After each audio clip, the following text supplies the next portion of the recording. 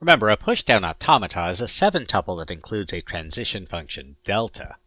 To find these delta transitions, it's convenient to consider the moves of our pushdown automaton, q ax, b, y, derives q prime, x, gamma, y, where the state changes from q to q prime, the first symbol of the string is consumed, and the top symbol of the stack is changed. For example, let's construct a pushdown automaton for the language of balanced sets of parentheses, where each right parenthesis is preceded by a left parenthesis. So remember, concrete never hurts. Let's consider an expression that should be accepted, and to verify this is balanced, we would accumulate the open parentheses until we encounter a close parenthesis, and then each closed parenthesis is going to cancel out the last open parenthesis written. And note that the closed parenthesis must always match the most recent open parenthesis. Now, without committing ourselves to which states we'll end in, we might imagine our moves to be something like the following. We start with our initial state, we have our string, and our empty stack symbol. We'll consume that first open parenthesis, but because we need to keep track that it is an open parenthesis, we'll put it on top of the stack. So our stack now looks like open parenthesis C0. We'll consume the next symbol of the string and put that onto the stack. And again. And now we come to a closed parenthesis. So that closed parenthesis can balance out the open parenthesis, and so we'll remove both of them. We have another open parenthesis, so that will be dropped onto the top of the stack. And now, closed parenthesis balances open parenthesis, so we'll remove them both. And again, and again. And here our string has been completely consumed, and our stack is empty. Now, since the string has been completely consumed, we've processed the entire string, and since the only way for the stack to be emptied is to match a closed parenthesis with an open parenthesis, then the parentheses must have balanced. So let's see if we can build a transition function delta that performs these steps.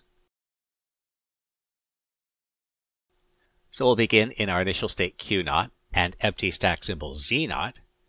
And note that any open parenthesis we read will be put on top of the stack. Note that if the first symbol we read is a closed parenthesis, the expression is invalid and our PDA should crash, so we won't define what happens if the first symbol read is a closed parenthesis.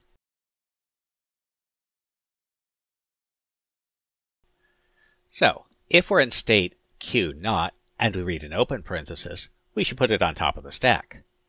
While we could change states, note that reading an open parenthesis means that we can't possibly be in an accepting state since the expression can't end with a left parenthesis. So let's stay in our initial state Q0.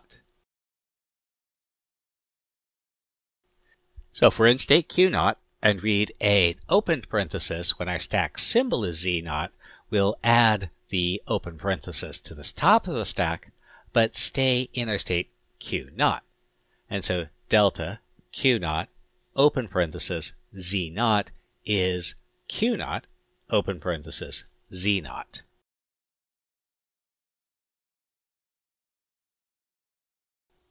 Now, this means that we could be in state Q0 and there might be an open parenthesis on top of the stack.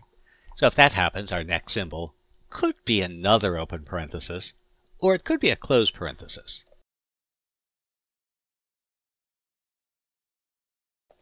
If the next symbol is another open parenthesis, we'll add it to the top of the stack. Note that this means the current symbol on the stack, open parenthesis, will be replaced by two open parentheses. The open parenthesis already present stays there, and another open parenthesis will be put on top. And so our transition function will take us from state Q0, where we read an open parenthesis, and the top symbol of the stack is also an open parenthesis, and keep us in state Q0, but replace that top symbol of the stack with 2 parentheses.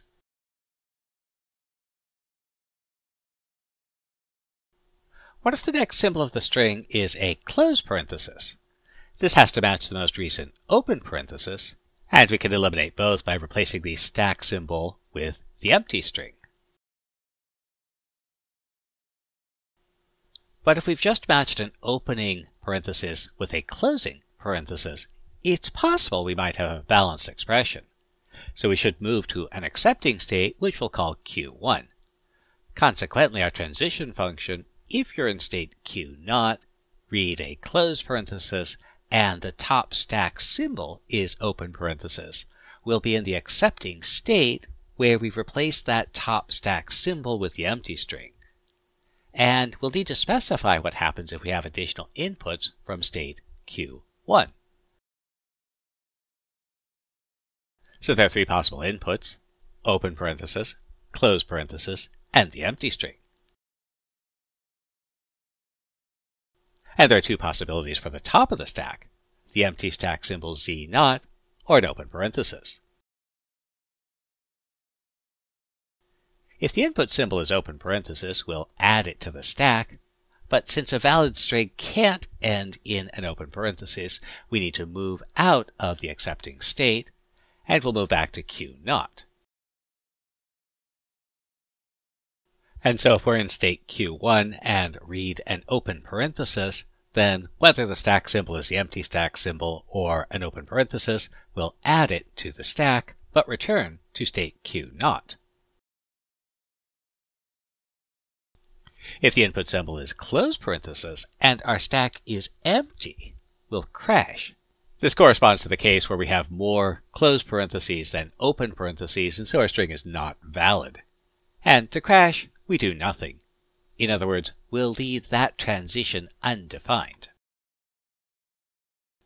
If our input symbol is close parentheses and our stack has an open parenthesis, we'll again replace the top symbol with the empty string, and we could be balanced, so we'll stay in state Q1. And so if we're in state Q1, we read a close parenthesis, and the top symbol of the stack is open parenthesis, we'll stay in state Q1 and replace that top stack symbol with the empty string.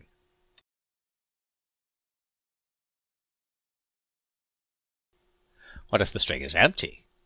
If there's anything left in the stack, we can't stay in our accepting state because we have more open parentheses than close parentheses.